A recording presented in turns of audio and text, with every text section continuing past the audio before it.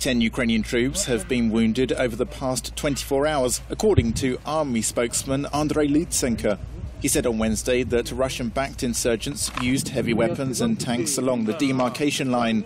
Attacks were recorded in areas including Skyrokyne, a village by the Azov Sea between Mariupol and the Russian border, and in several settlements west of Donetsk.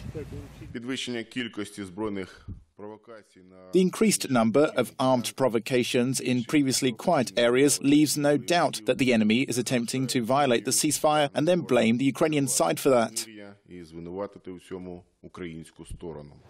Ukrainian intelligence suggests that Russian-backed militants have amassed a force of some 700 militant Russian tanks and 43,000 soldiers, news agency TSN reported on Tuesday.